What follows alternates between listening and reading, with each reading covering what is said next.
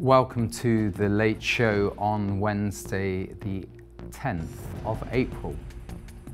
My name is Tim Vince, and I hope that you'll be able to email and text as we go through this show.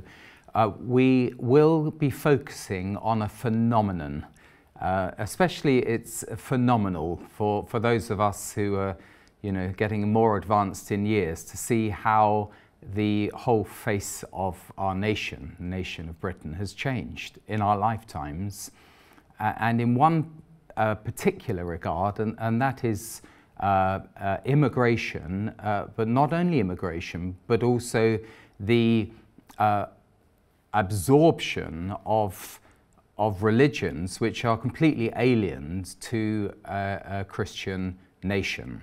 And what is most interesting is a survey, an opinion poll, very thorough, comprehensive poll, has just been published by the Henry Jackson Society, discussing British Muslim and general public attitudes and comparing the two. And so this will be a large part of what I focus on, because people are always saying, well, what's the evidence of this? What's the evidence of that? But it's very helpful sometimes to go, as it were, to the horse's mouth and hear, what the Muslim people in Britain actually believe regarding Hamas or the Palestinian conflict, or demonstrating and intimidating MPs outside their homes, or some of the conspiracy theories against the Jewish people and anti-Semitism. The good thing is it's not me saying this, it's actually surveys across all the age ranges of the British Muslim population. So please do stay tuned. I'm going to read first some scriptures, because I think it's always good on a Christian TV program to read scriptures. I'm going to have a quick drink of water. And we're going to read from Isaiah 5. But before I read these verses at the end of Isaiah 5, the context is this remarkable song of the vineyard that Isaiah lays out in this amazing prophecy to do with ancient Israel, but I believe very applicable to modern Britain, which, by the way, our constitution is modelled on ancient Israel. Remarkable correlation between the foundations of our Christian country to ancient Israel's laws and traditions and moral framework. But the context, before I put up on the screen the verses I'm going to read at the end, is there are 7 woes. God creates this wonderful vineyard, this wonderful land, almost a paradise. And then there are some very, very sad images which frankly reflect modern Britain. I won't read them in order, but one that absolutely hits out at me today, given this post office scandal, is the woe in verse 23. Woe to those who acquit the guilty for a bribe, but deny justice to the innocent. We've had over 20 years of obfuscation, crushing of the innocent, like Alan Bates we saw on that picture, and 900 postmasters and sub-postmasters and sub-postmistresses who are crushed by the mighty post office, and, by the way, by government ministers who just ignored the issue. And what were they doing? They were acquitting the guilty. All of these executives and chief executives who were earning millions just went through scot-free. Horizon, Fujitsu, and the post office management were basically in a racket. In fact, Alan Bates called them today thugs in suits. Verse 18, woe to those who draw sin along with cords of deceit and wickedness as with cart ropes. We're living in a very unjust society that's thrown away the moorings of any Christian moral framework, and it's left us wide open to others to come in and say, look, you're making such a mess of it, you so-called, Christian nation, so-called Christendom. And as, by the way, Anjem Choudary said, if you remember, just over 10 years ago, we had a debate here on Revelation TV with one of the great high priest gurus of political Islam, Anjem Choudary, who was a rabble-rouser sent to prison for his support of ISIS. He was smiling confidently about how our nation would one day, and by the way, the whole of Western Christendom would one day be subjugated under Islam. He was boasting about it. And by the way, it's not a right-wing observation to say what David Cameron said. They're swarming over to our country. He said that as Prime Minister. He was wrapped over the knuckles. Or Gillian Duffy, if you remember, in that infamous meeting with Prime Minister Gordon Brown, where she said, look, where are they flocking from? We're not talking about a trickle. We're talking about mass migration and largely bringing in, without any integration into our culture, bringing in completely different legal frameworks and different worldviews, and some of it very oppressive. Now, I'm going to read what the response is at the end of Isaiah 5, because I think it is very telling. And I'll be honest, when I first read this as a youngster, I thought, oh, well, these hordes, as it were, that were coming into ancient Israel, well, that must be the return of the exiles. So I couldn't quite figure out this passage. But after the 7 woes, woe to those who call evil good and good evil. Woe to those who build house upon house out of their greed, so there's no space left, and, you could say woe to those who leave people homeless on the streets while you just shuffle past them and ignore their plights. And you could add a number of other woes. But if we can read from Isaiah 5, starting at verse 26, he will lift up. This is God in judgment on Israel, but I think it does relate to us.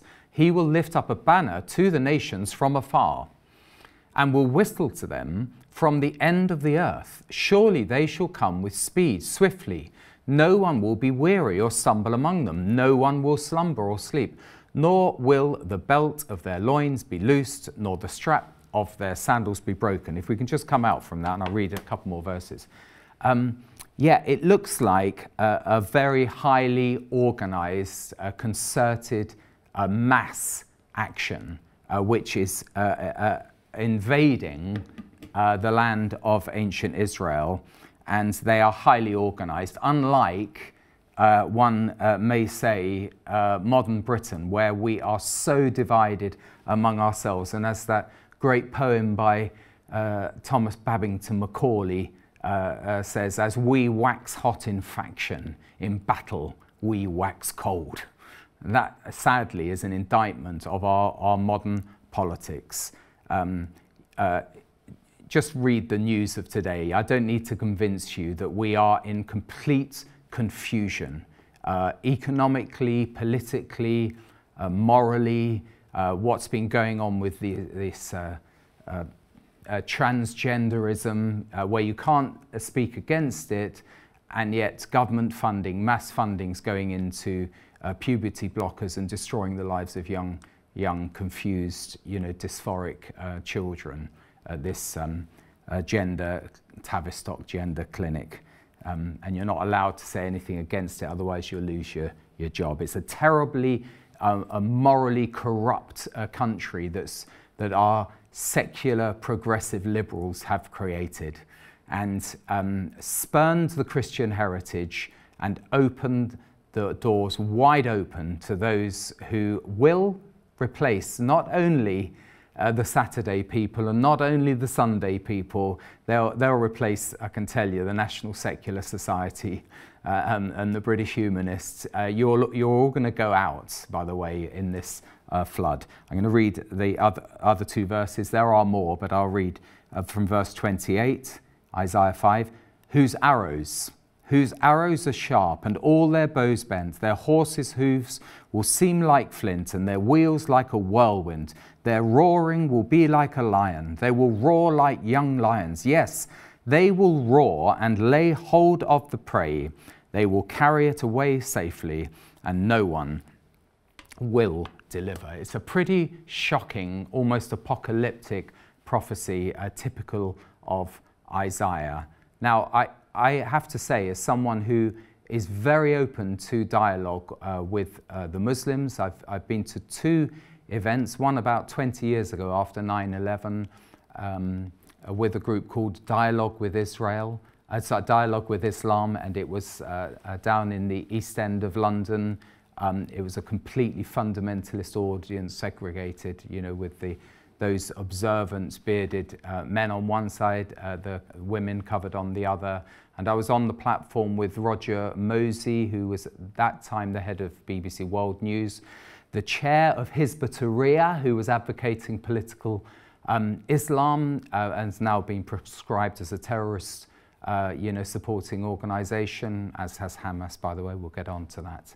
And they treated me with dignity, but it was like a harbinger of what was coming, because again, like Anjem Choudary, this chair of Hizb ut-Tahrir was supremely confident that the West was decadent and clueless and confused and lacking in direction and purpose, and he was absolutely right. So I've enjoyed debating, and on another occasion with the same group, probably about 12 years ago, in the East End again, and with a number of Muslim scholars. It wasn't a debate as such, but I do remember how they all went quiet when I quoted the words of the Lord Jesus. I said, as your prophet, Jesus said, those who live by the sword will die by the sword.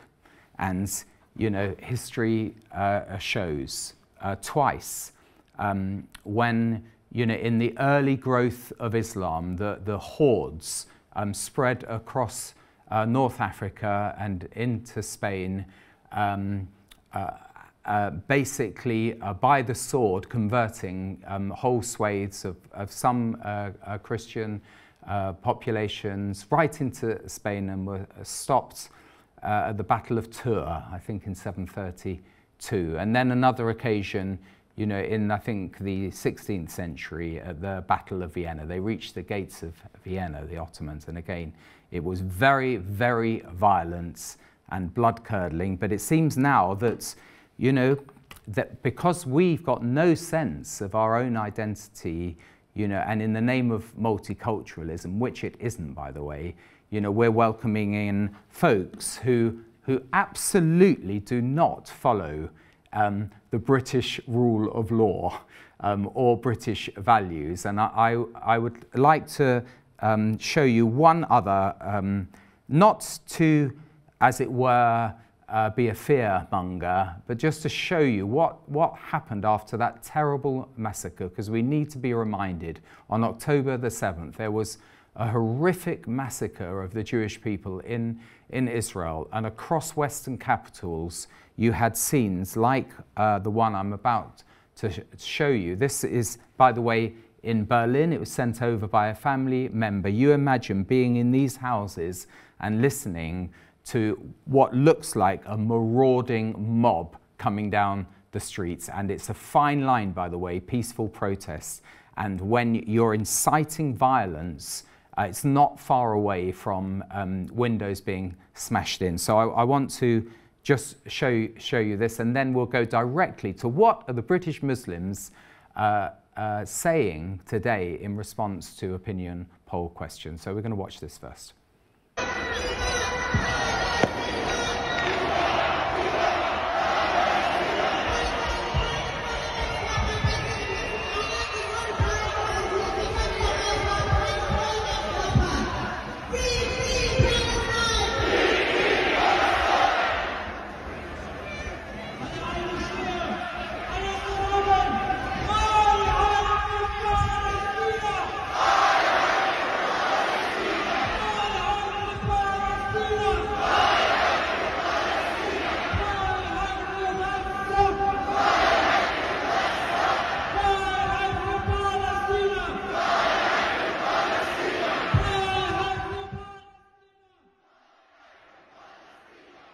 Okay, if we can still hear that in the background. I'm not making this up. When I first saw this and it came through to my WhatsApp, I actually thought it was CGI with the sound being dubbed over the top. But the reality is we're talking about hundreds of thousands approaching the millions in capitals across the Western world, basically putting down their stamp. You could say it's peaceful protest, but equally you could say it is blood-curdling, not to put too fine a point on it. And what do you do in Western societies when you have such large populations who are basically saying death to the Jews? Because the chant Free Palestine is well known, well known. You imagine actually holding this camera and seeing this outside your window. It happens during times of revolution. And again, that chant, if you're Jewish, you know that that means have a Judenrein Palestine. Okay, I think we've probably had enough of that, but I think you get the message. That, by the way, was in Berlin, but it was repeated in many other capitals. I want to go now to this survey, and please do, if you write in, and you might think, oh, Tim's not going to read out my emails. I do my absolute best to read out your emails and texts. Just to repeat, this Muslim attitudes polling, and I've called the programme, British Muslim Attitudes, because it's contrasting the Muslim attitudes against the general public's attitude. And it was published by the Henry Jackson Society. I received it in an email today or yesterday, in partnership with the law firm JL Partners. First question, and I'll just pick out little details. If we look at our first slide, please. Imagine your MP were to have a totally different stance to you regarding the Israel-Palestine conflict. Which of the following are acceptable or unacceptable in the circumstances? And basically, they're twin bar charts going down, comparing first what the general public would say, then British Muslims. So pretty equal when it says writing to your MP. But very stark, the second couplets, the general public would say only 14% would say it's completely acceptable, but of the general public, but 26% say of the Muslim community it's acceptable. When you think in the light of the stabbings of Stephen Timms or the murder of David Amis, that's a shocking, and then you think of the nature of those protests, it's a chilling thought. And of course, when they talk about removing an MP, again, very high proportions. Should we have a look at the next slide? And this next one is just drilling into the British Muslim response to that question and seeing the breakdown across the board. And you can see male, female, in the different age groups, non-graduates, graduates. I find it amazing how they've captured the young votes. Just look, 35% would protest outside the home of an MP. Look at graduates. This is educated people. 42% would go outside, the home where you could have young children in bed, and they would go and protest outside the home of an MP. Next question. I'll try and rattle through them to leave enough time for some of your responses. Of the following options, what is the most important to you at the next election? Rank your answers from 1 to 5 being the most important and 5 being the least, 1 being the most. And what we get here again, may as well go right down to the bottom because it's got cost of living issues at the top. 52% of the general public say it's most important. 40% of British Muslims say it's most important. But if you go down to the third bar, immigration for the general public is the third most important, excuse me, but for the Muslims, it's the Israel-Palestine conflict, where you can see overall 56% are saying that it's either most of second most or third most importance. That's a very high proportion, and 26% saying it's the most important. Compare that to the general public, who's only 3% of whom say it is the most important. Sorry for the cough. Now, again, if we drill down into this, actually this simplifies it. It's just saying, look, of those who say it's the most important in the British Muslims, it's the second most important, the Israel-Palestine conflict. I don't think I'm telling you anything that you don't know or you haven't learned through the media or through Rev TV, but this is what the British Muslims are saying. This is their opinions when they're being asked questions in a bona fide opinion poll. Next one is a little more chilling, to be quite honest, because it's talking about their conspiracy theories. Now, as we know, in the Arab world, there are widespread conspiracy theories about Jews controlling the world, but here we have now. Please say whether you think Jewish people have too much power. General public say 16%, British Muslims say 46%. I mean, it's wicked if it wasn't true that there's such a high proportion. On the US foreign policy, they say 47% against 20% of the general public. Financial system, this is all part of the kind of Shylock stereotyping that you have in The Merchant of Venice or Fagin in Charles Dickens. Again, 17% of the general public, by the way, which seems quite high anyway, 39% of British Muslims. Now, where you see the general public going high on an issue, well, of course, they're influenced by the media. But interestingly, the fourth one down, 18% of the general public say the UK media industry is controlled by the Jews. British Muslims are saying 41% of them are saying that they have too much power. You get the message, even down to the pharmaceutical industry. So, you know, the conspiracy theories of Mein Kampf and the protocols of the Elders of Zion seem to be alive and well in the British Muslim community of today. And again, if you drill down into the different the genders and the age groups, you can see that overall, let's take the top line, 47% of British Muslims say the Jewish people have too much power.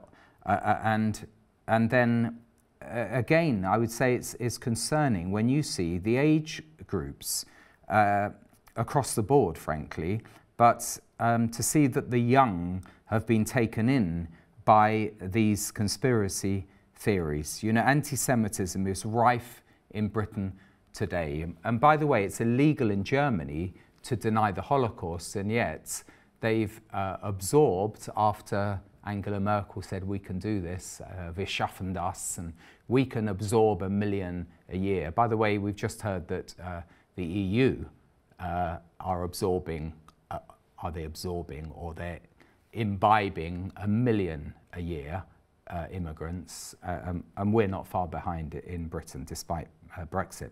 So the numbers are significant. Again, these conspiracy theories in the UK, if we go back to that last chart, are similar to those who are born outside the UK. The UK born and those born outside the UK. And by the way, you know, those terrible bombings in King's Cross, they were UK born, you know, radicalised here in the UK. And of course, Shamima Begum, a UK born.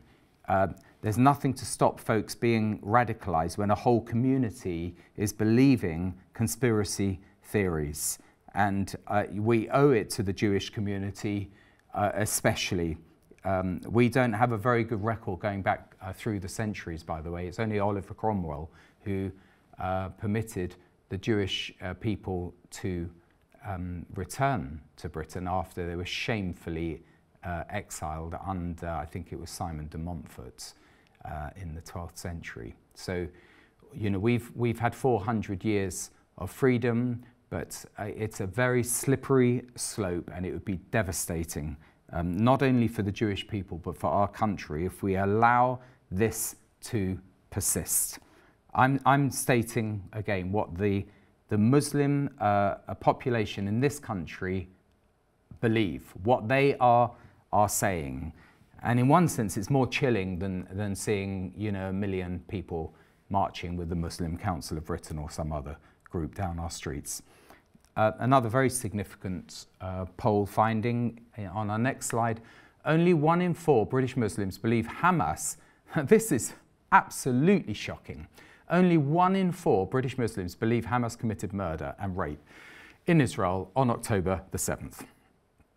How can that be when we saw all the evidence, when we had the Israeli flag projected onto Downing Street, when all commentators acknowledged the atrocity of October the 7th? 80%.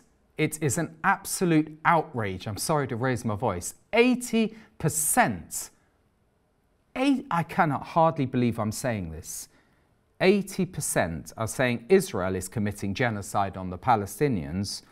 And when it comes to the issue, let me find it, going down, 46% of the general public. Well, that's an indictment on the BBC, if you don't mind me saying. But a significant one is there in the fourth one down. It says Hamas committed murder and rape on October the 7th. 62% of rational people in the general public say that did happen. I would say even that's a bit scary. 30% say they don't know. I mean, the evidence was overwhelming, and it's just pure prejudice that means that there's not 100% of the general public. But 24%, only 24% of British Muslims are saying that Hamas committed murder and rape. There is an incredible bias that's inbuilt in the community. And of course, this is why the Labour Party have a little bit of a quandary, you know, with Keir Starmer. He's recently put out a social media post saying there's a terrible, you know, a rise of Islamophobia in this country, and you know, all hatred of people according to their religion or race is terrible and needs to be called out. But it does appear as though Keir Starmer is rather exaggerating and trying to play to this Muslim vote. If we can go to the next slide, I shall read your email shortly, so keep writing in, please. I mean, if I have silence from the Rev TV audience, I think I'll pack my bags. For each of the following pairs of statements, choose which statement comes closest to your view. Again, this is the British Muslims analysing across all the age groups. It's a fairly even spread. It's only the oldest who are down to 13%. But they're all pretty low, and it averages out, as I said, to 1 in 4. But it is significant, I think, that the older people who do, it's a patriarchal society, male-dominated society, and they very much influence the younger generation. Look how many 18 to 34-year-olds, the fourth one down, 46% say Hamas did not commit murder and rape in Israel on October the 7th, despite all of the evidence. They have the highest number in that question. Dangerous times. If we go to the next slide, it's just giving a simplified view. General public say, which do you have more sympathy with? 27% of the general public say Israel. 16% have a sympathy with Hamas. Again, it is crazy. They are a proscribed terrorist organisation. And the BBC continually parroting that it's only according to certain governments in the West. is really inciting people to support Hamas. And see the results on the second band there, where you have 3% of British Muslims have a sympathy with Israel. 46% of our country's Muslims, 46% have a sympathy with a terrorist organisation that butchers babies and rapes women, and took all of those hostages and massacred 1,200. It's absolutely unacceptable, absolutely shocking. The next one, of the following two entities, which do you feel more sympathy with? Again, this is the breakdown. I don't need to go into that, but again, you can see, no wonder it's blood red. They've got blood on their hands, I'm afraid, to be supporting such a bloodthirsty terrorist organisation. And then the final few, if I can quickly go through them. Do you have a positive or negative view of the following?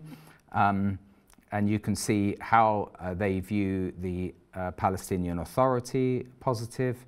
Hizb ut-Tahrir, that I mentioned earlier, is the political Islam.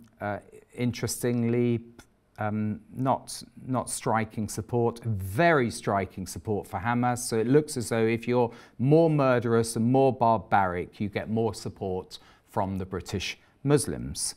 50% support jihad. Can that be true? No, sorry, I'm reading the negative now. So quite negative, 50% of the general public, only 23% of the Muslim population, and again a much more negative view of ISIS, probably because they didn't succeed in their wicked plans. And by the way, to support ISIS during their invasion of the Levant and Syria and Iraq was imprisonable. That's why Anjem Choudary went to prison.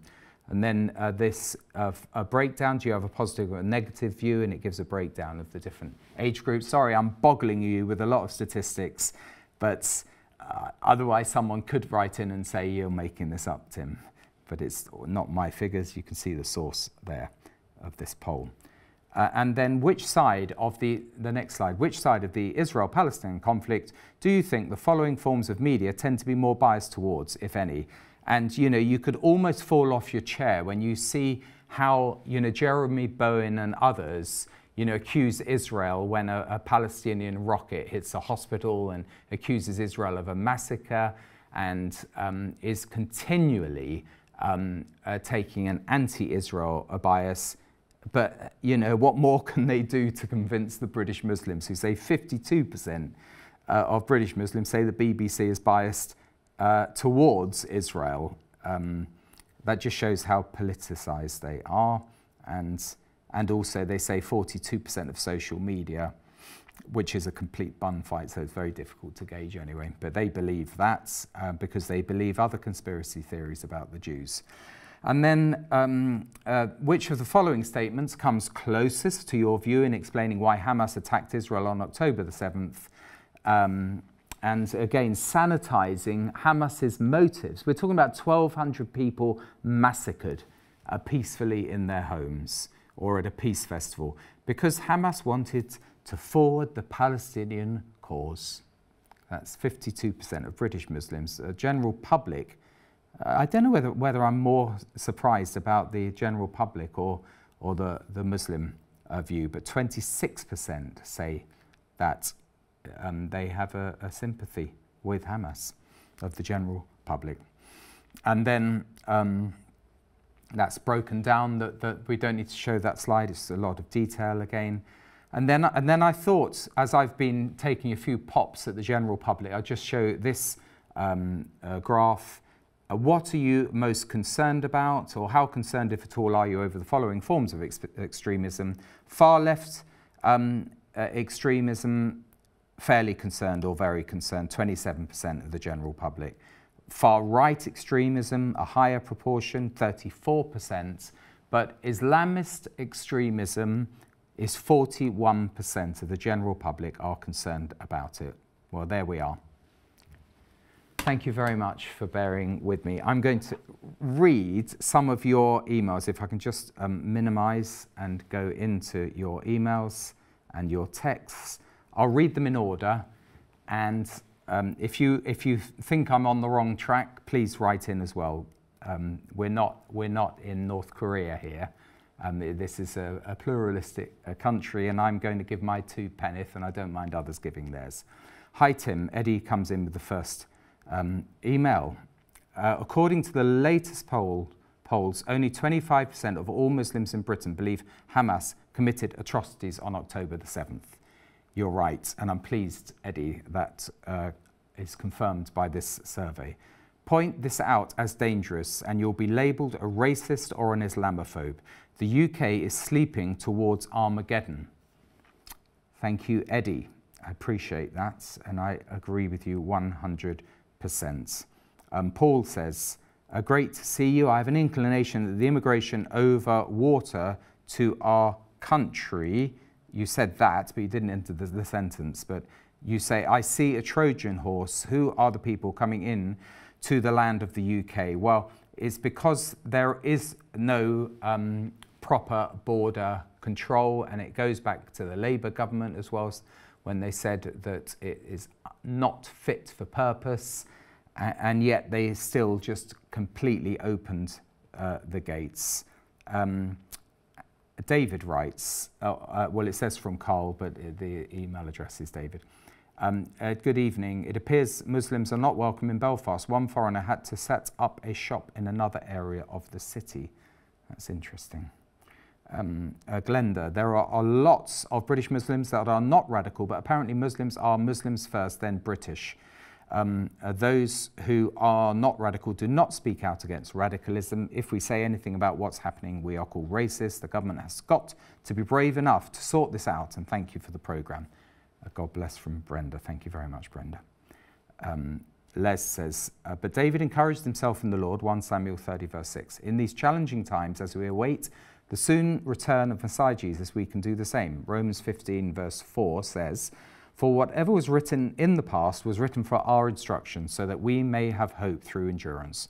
And through the encouragement from the scriptures, God's promises will stand and be fulfilled. God is faithful. And by the way, Les, you know, if we read Isaiah, you read Jeremiah, and you read Ezekiel, you know, there are promises and warnings. And Isaiah 5 that I read earlier is definitely in the category of warning. And you need to read it carefully and see how it correlates, you know, to a nation that abandons its heritage, abandons its vows and promises. You think of the coronation oath, how that's been breached in our lifetime by so-called ministers of the crown who've spurned the whole heritage and history of our nation and demonized, you know, great leaders of the past. It's no wonder that they've got nothing to fight for. And they're not really sure what they're fighting against. Lee writes, Christians may be oppressed, but true Christians will never need deliverance. They may be demonized, and yes, the Spirit can come upon someone, and they act in it, but they will never be possessed. Just because David says, do not take your spirit from me, means that God will leave. It doesn't mean, I think you mean to say. He promises to never leave. It's our mind that can become warped or feel he is not near. God will never leave. He bought us with a price. His covenant will not be broken. This is a false and misunderstood teaching. God knows he means well, but this is false. I don't know who you means well, but God certainly means well. Wonderful promises, but as I say, also warnings. Consider therefore the kindness and sternness of God, Romans 11. Read it for yourself. It's a warning for us. Jean says, it certainly beggars belief to me, the chanting of death to the Jews in Berlin, Germany, after the Holocaust of World War II. I know this is rampant all over the West, but nothing or no one is stopping it. There's no moral education to the younger generations, whereas now there seems to be a reason and explanation that the more immoral or hateful something is, then it's okay. Definitely we're in the latter days. Hayden writes, Hi Tim, remember the most important thing. Our God, through Jesus, is much more powerful than their God with a small g. Like during the Second World War, when the nation was called to pray, God changed the outcome of the war. So now let's call all our Christians to pray that this nation will not be taken over by Islam. I believe in prayer, and I think that if you're sincerely, the effective, fervent prayer of a righteous man will avail much. But is there really heartfelt, effective, fervent prayer? That we have to examine ourselves, all of us, and also beware that we don't get, as it were, hooked into, lassoed into the enemy's game of hating people rather than false teaching. What we should direct our moral indignation towards is false teaching that does no one any good, and it's not loving to encourage it, to welcome it, to absorb it, to finance it, which is what we've been doing in our country. It's not compassionate, it's not loving, it's actually quite dishonest, and those who have promoted it the warnings are there for you. Ask not for whom the bell tolls for you. Sorry for pointing twice at the camera. And then here we have from Lee, the last days. Hello, Brother Tim. I pray that many lukewarm fellow Christians wake up quickly and pray to God for wisdom. James 1 verse 5. We are clearly in a war, and in the last days, the rapture is coming. We need to lead many to Christ while there's still time. It's time for the book of Acts, the Acts Church, to arise across the UK. Islam, by the way, I totally agree. And in Acts 4, Peter and John were forbidden to preach the gospel. They were told, in no uncertain terms, we will release you as long as you don't talk any more about Jesus. And they said, well, we have to decide whether we obey man or God. And I think that this is a challenge for us as believers. And by the way, while we have these, marauding gangs, I would call them, intimidating people, intimidating the police seem to be emboldened to take action against Christians who pray outside abortion clinics. And you think, well, really? I mean, are they threatening? Where is the weights of the power of the states? It's largely crushing those who they can crush. And, I think I've got a picture somewhere showing folks just standing outside, exercising their democratic rights to pray for the unborn, and quoting there from Psalm 139, before I formed you in the womb, I knew you. It's a very loving verse, a very caring verse for the most vulnerable in our society, who are the unborn, and you can get arrested for that. But you can't get arrested, apparently, for calling for the death and expulsion of all Jews from Israel. And here, this is from Michael. Islam could be created by Satan because it seems the only point of its existence is to destroy Christianity and bring in a world ruled by religious dogma rather than the way, the truth, and the life, the beauty of Jesus. Just a point there, Michael, that in a Christian channel, we know what we're talking about when we talk about spiritual forces, but the social media world can take out just one little phrase out of context of a whole hour's program, and they can say you're preaching hate or you're inciting hatred. But actually, the biblical position is quite forthright about false teaching and false doctrine, and we can say it lovingly. And by the way, we're denounced as infidels. We are people of the book, and as long as we pay a jizya tax, and become Untermenschen, as it were, second-class citizens, then we can be tolerated within Islam. But That's apparently quite fine to say that in the, under British values in the modern British society. But to say anything the other way round, which by the way isn't calling in any way for people to be killed or slain by the sword, we're not calling for a return to the Crusades, but even to talk about spiritual issues as taught in the Bible, as a good friend of mine who's a KC, was a QC, he said that unfortunately we're moving to territory where the gospel is going to be designated as hate speech.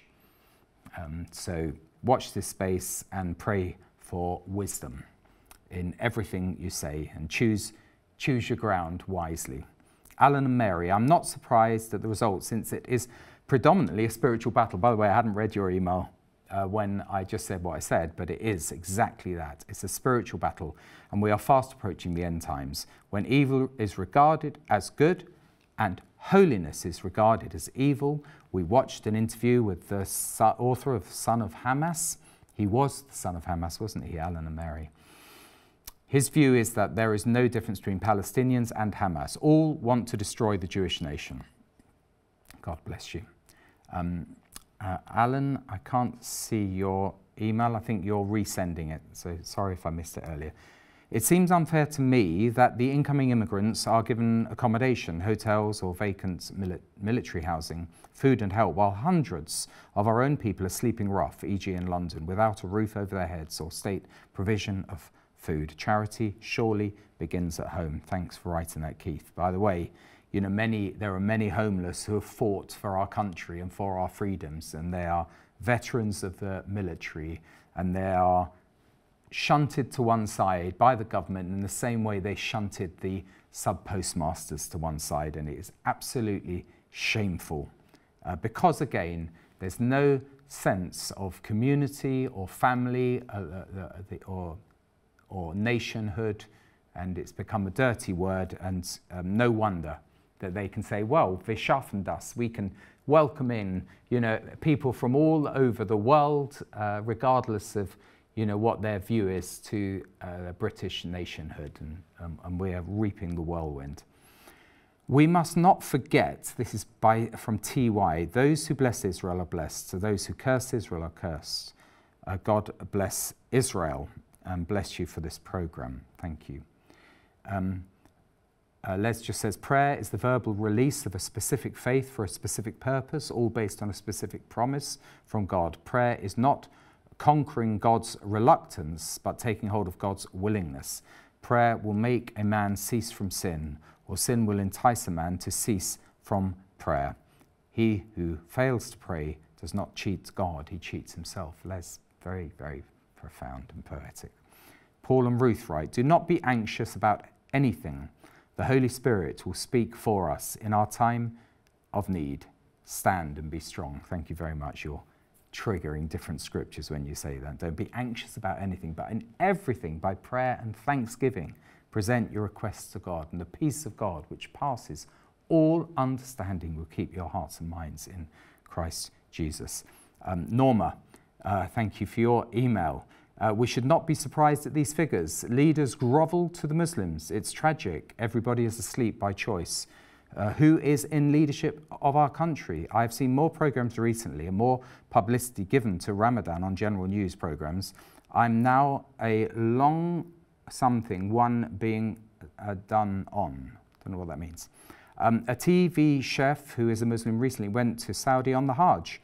Naturally, he has done, by the way, the women aren't allowed to go. The women are covered up. They don't talk in this progressive liberal, utopia about how they are oppressed and subjugated. Maybe not so much in our nation, but there's plenty of evidence of it. It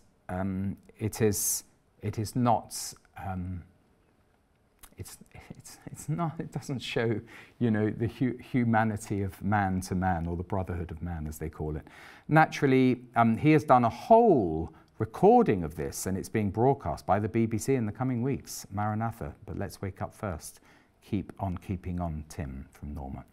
Hello, Tim. Just asking, how do we stop contributing to this evil when our taxes are going to all this and it's not in our control? You need a lot of wisdom every day. I pray for wisdom in what even I'm reading out here and this program. We just need wisdom. And we're citizens, as Paul was a Roman citizen. Let's call our government to account and, you know, get involved without being party political. These issues transcend party politics, and both of these mainstream parties, who basically are two sides of the same coin, they cheat us on so many levels, and you can't believe their manifestos, I'm sorry to say. And democracy is supposed to be one of the 4 great British values, but ha ha is what I would say to that. It's become a joke, and we are being exploited, and our political system is being exploited. Susan writes, the Muslim question makes no sense as to the reason for any nation allowing thousands of people to enter our country whose values, quite frankly, are putting our democracy at risk. Again, Susan, when I mentioned democracy, I haven't seen your email, but it is being put at risk. But civil unrest will undoubtedly arise, as the indigenous population are bound to react eventually if Muslims continue to attack us. I'm not sure about that, actually, in the British context. This would bring in martial law and loss of our freedoms, a perfect excuse for full government control and to go headlong towards the rise of the Antichrist.